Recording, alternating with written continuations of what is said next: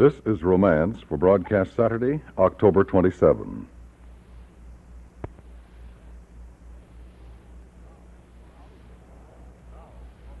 Now, from Hollywood, Romance.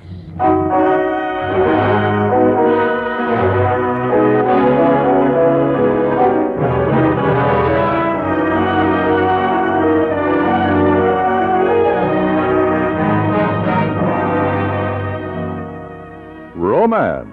Transcribed stories of love and adventure, of comedy and crisis, of conflict and human emotion. Today, 3 stories of lost letters. It is written by Anthony Ellis and stars Virginia Gregg and John Daner in Lovely Dead Letter.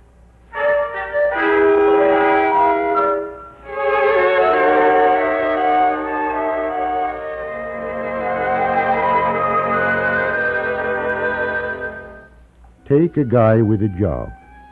He likes it or he doesn't like it, or maybe he just does it because it's a job. I don't know about you, but take me. I work in the dead letter department, U.S. Post Office. I like it. It's quiet, and I'm a quiet guy.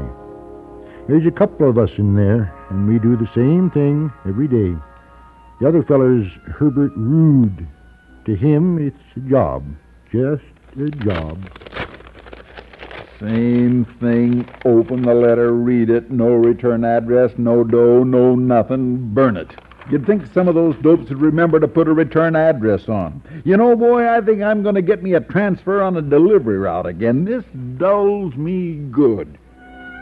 So, like I say, Herbert Rude. To him, the job's just a job. But me, I like it. Why? Because I got imagination, that's why. Letters ending up in my department. They got a message, a story. Someday I'm going to write a book. I could write a book with what's in those letters. Of course, Herbert can't figure it out. What's the matter with you, Manfred? Every day you bring your lunch, you sit in here working. You trying to make overtime or something? You don't make no overtime. Come on out. We can get in a fast game of snooker. What am I going to tell him? Every guy's got his ways. Mine's taking my lunch to the office and reading letters in between work. It's not the same thing then, reading. I kind of see things. I'm almost there, you know.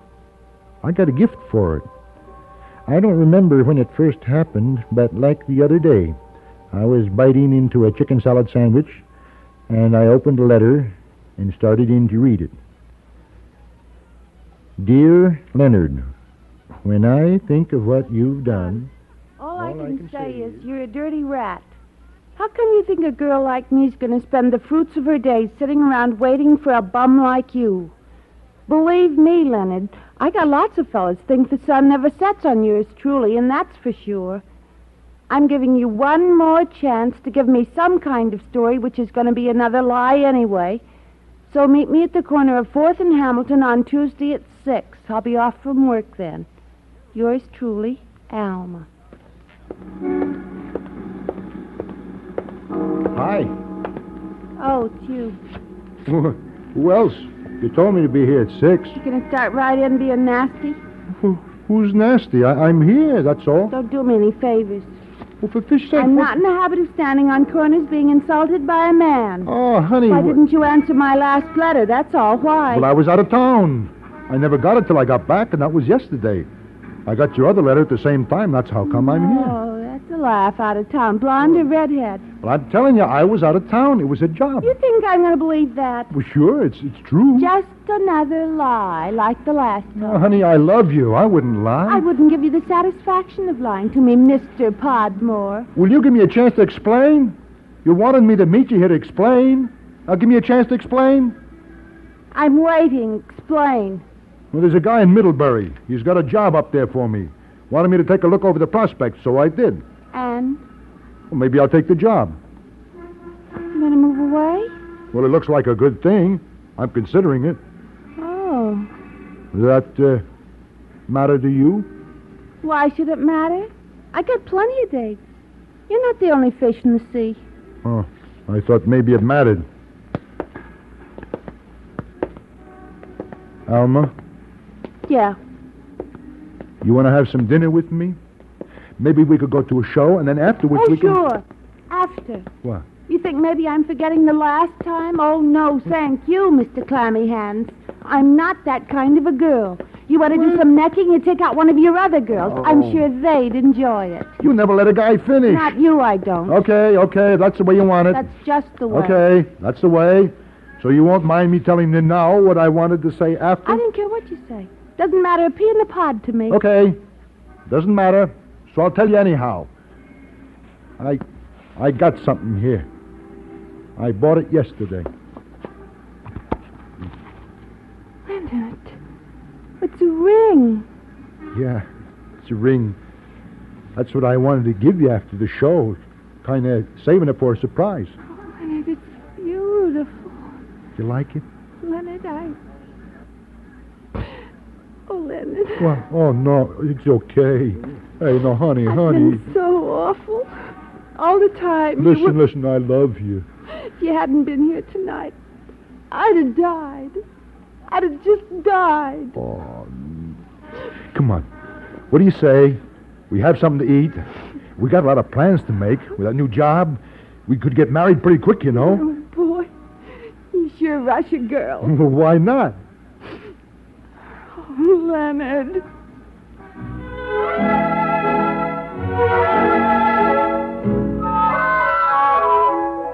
And that's the way it happened, at least to me. That's the way. Of course, he never did get the letter because she forgot to put his address on and she didn't have a return. I don't know.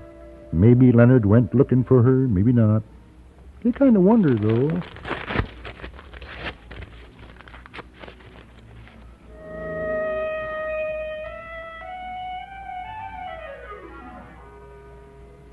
There's all kinds of letters get burned. You get so you wonder about all the sadness around. And maybe they're not sad because how do you know how things turn out anyway? Like the one I read yesterday. It was dated September 19th, 1943. And what happened was he got lost in an old apartment building when it was delivered and fell behind a radiator in the lobby. So when they tore the radiator out, they found the letter. We got it in the dead letter office. He started like this. Dear Ricky, here is a letter which was sent to you care of me because this was the last address you gave when hiding out from the cops. It gives me great pleasure to surprise you with what is clipped on this note because you are a dirty, no-good fink. It couldn't happen to a bigger chiseler. When you read it, I hope you drop dead. Yours truly, Alfie the Grunt. Greetings. You have been, they're nuts. They can't do this to me. You tell him, baby. Swifty. Honey, baby lamb. Swifty. I've seen an ad for a fur coat. You hear me calling you? Yeah, boss, right here, boss. Look at this Baby here. lamb. It's only a couple of G's. A gorgeous thing. It's You trimmed shut with your a- trap. I got enough trouble. Honey, baby. I don't get it. What's the president want to write to you for? I've been drafted. You're kidding. Well, you can read. I've been drafted. Oh, baby, honey, they can't do that to you.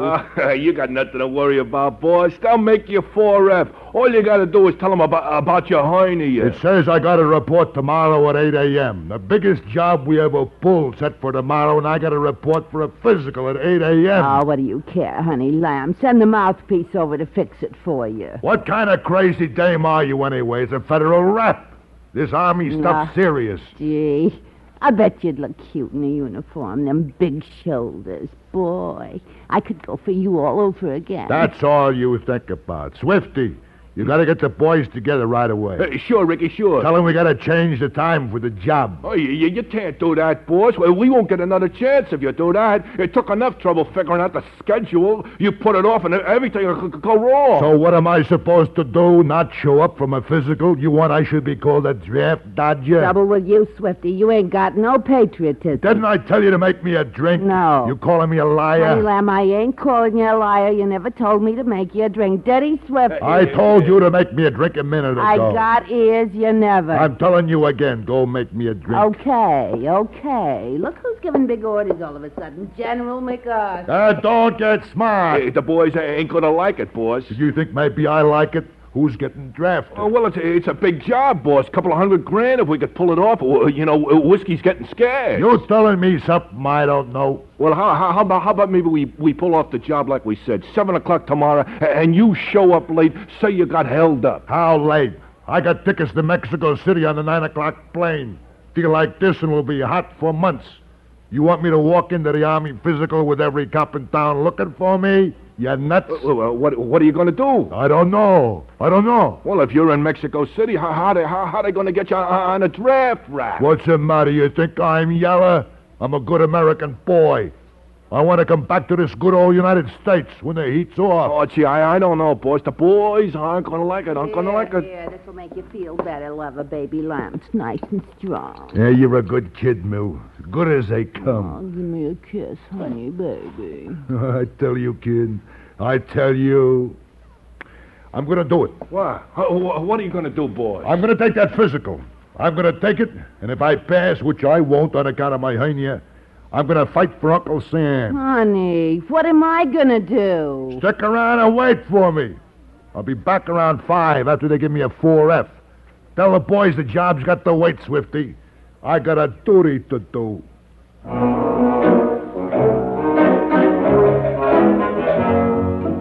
Well, to make a long story short, Ricky took his Army physical and they accepted him. That's the way it might have happened anyway, as I read the letter, but I guess not really, because Ricky never got that letter, and he pulled a job with the boys the next morning. I remember reading about it. He tried to knock over a liquor warehouse. Got caught. Being number 1 city public enemy, Ricky went to the jug. He'll be out in 1965.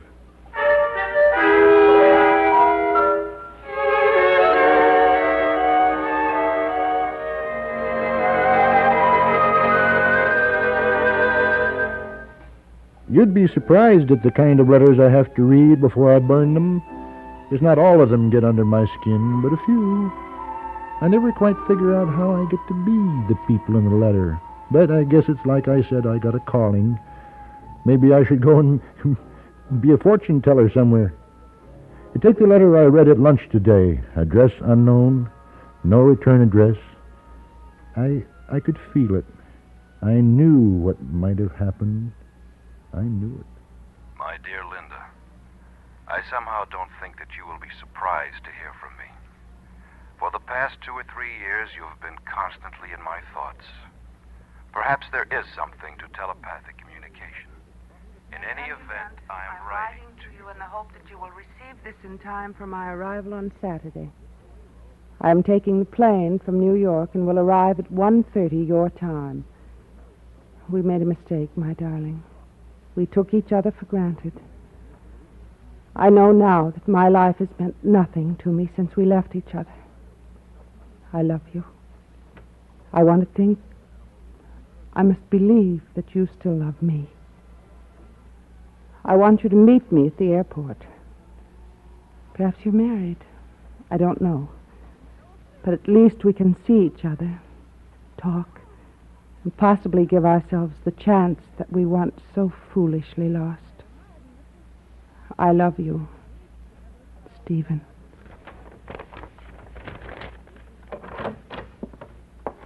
Morning, darling. Anything in the mail? Oh, no. A bill from Tucker's and Harriet's wedding announcement. Oh, fine. You had your coffee? Yes. Did your mother get off okay? Yes. That's fine. Throw me the paper, will you? Thanks. That's my husband. 4 years married husband. I wonder what he'd think if I showed him the letter. Suppose he'd laugh. He never knew Stephen. I don't remember even telling him about it. They won. That's good, dear. Do you want some eggs? No, thanks. I'm starting my diet today. Old Ben boy's got to take off a few pounds.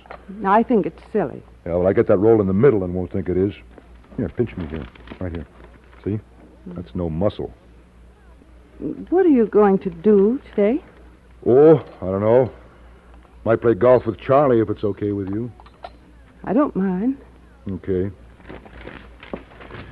We got anything on tonight? The Simpsons asked us over. They're having a few people in. Okay. What time will you be going to play golf? About 1 or 2, I guess. Why? Want to use the car? Oh, I thought I might do some shopping uptown. Well, sure. I can go with Charlie. He can pick me up. I don't know if I'll go or not. It's all right with me. I might. You got a letter? Oh, just an old friend. Nobody you know. That's nice. Any orange juice, honey? Can't be too many calories in that. I'll get you some.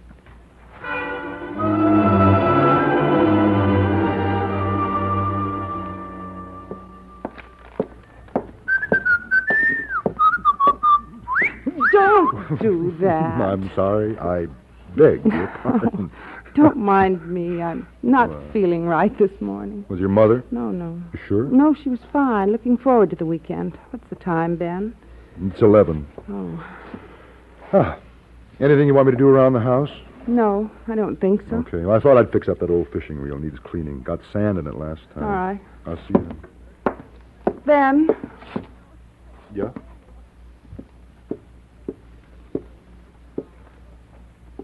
Are you happy with me? About us? Oh. Well, sure. That's a funny question. Do you take me for granted? Sure. Yeah, I do. You're Lindy. We're married. I know it. You know it. And that's it. Oh. You feel okay? Yes. I'm all right. Well, I'll see you, honey.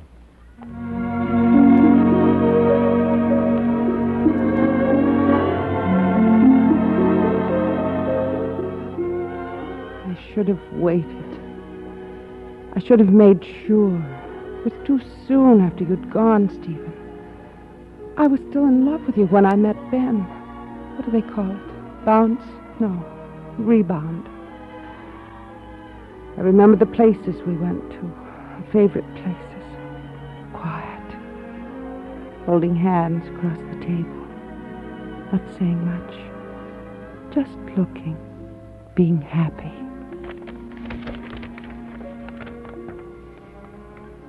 I love you. I want to think. I must believe that you still love me. I shouldn't have married Ben. I was in love with you, Stephen. I want to meet you today. I can't. I'd be afraid. Afraid of what would happen. Lindy, did you see that screwdriver kit anywhere? It's in the kitchen drawer. Oh, okay. Hey. What's the matter? Nothing. Were you mad about something? Me playing golf today? Did you want me to do something? Did we plan something and I forgot? No, really. Nothing. It's not an anniversary or something. Don't be silly. Tell you what, I don't mind skipping the golf. How about us driving over to the Wilsons and going swimming? You go and play golf. I'm fine. Well, you've wanted to see the Wilsons for a couple of weeks now. I'd like it. I don't want to. Well, you did last weekend. Well, I don't this weekend. Okay. Lindy? What? You upset with me? No, there's nothing.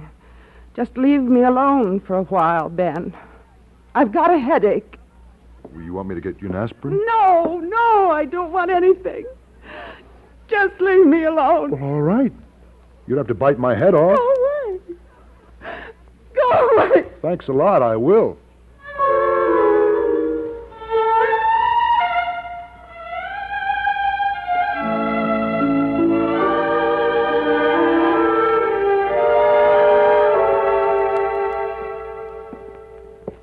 Charlie's picking me up in 5 minutes. You can take the car.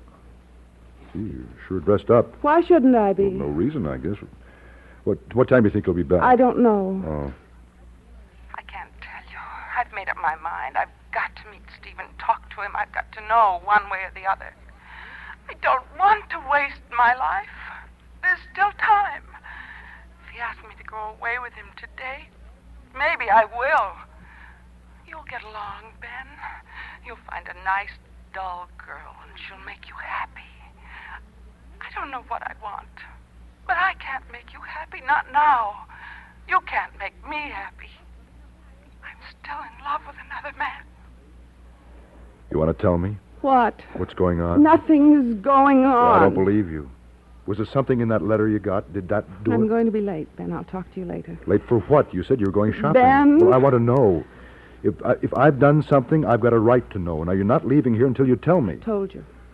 You haven't done anything. You haven't done anything at all. Nothing. Ever. What does that mean? Give me the keys to the car, will you, please? No. All right, I'll take a cab. Now, you put that phone down. We're going to talk. Now, come on. What? If you stop me, Ben, I'll leave you. I mean it. What are you talking about? Why? Why? I can't tell you now. I've got to go. Please give me the keys. Have you gone crazy? Will you let me use the phone? No, I won't. This talk of leaving the whole thing. Now, you're going to tell me. It's 10 after 1, Ben. I've been waiting 4 years for 1:30. I'm not going to be late for it. For what? What? This. You won't understand. And I haven't got time to explain now, but I've got to go. It was the letter, huh?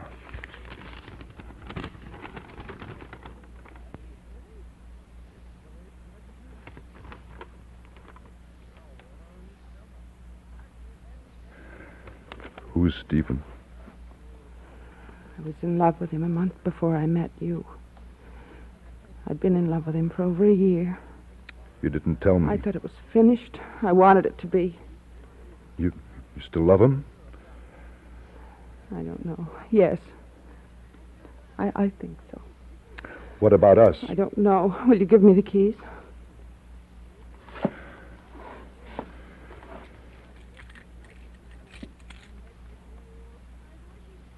You haven't been happy with me.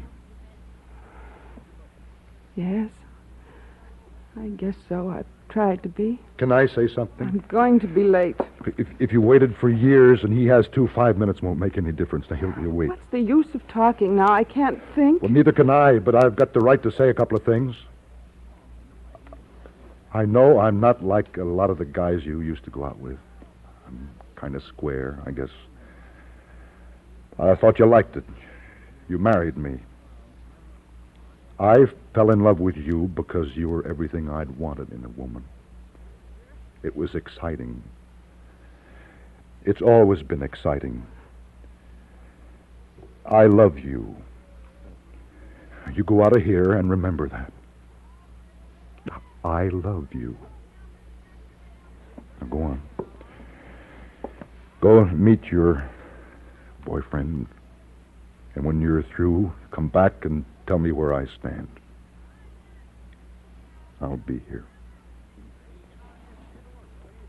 I'm sorry. I'm sorry I've hurt you. You've been good to me. Perhaps it would have been different if I hadn't got the letter. I'm sorry.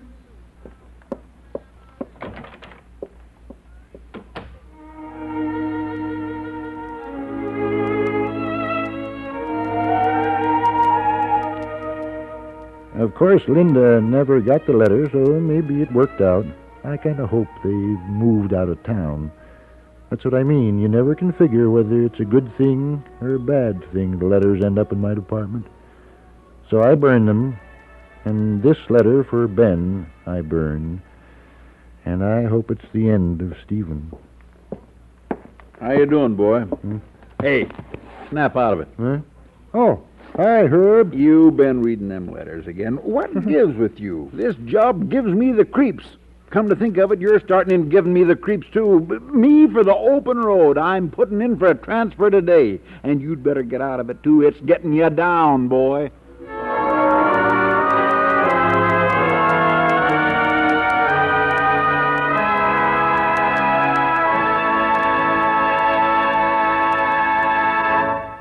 Romance is produced and directed by Anthony Ellis, who also wrote today's story. Starring in Lovely Dead Letter were John Daner and Virginia Gregg.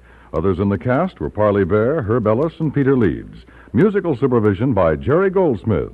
This is Dan Cubberly, inviting you to hear Romance, transcribed next week at this same time.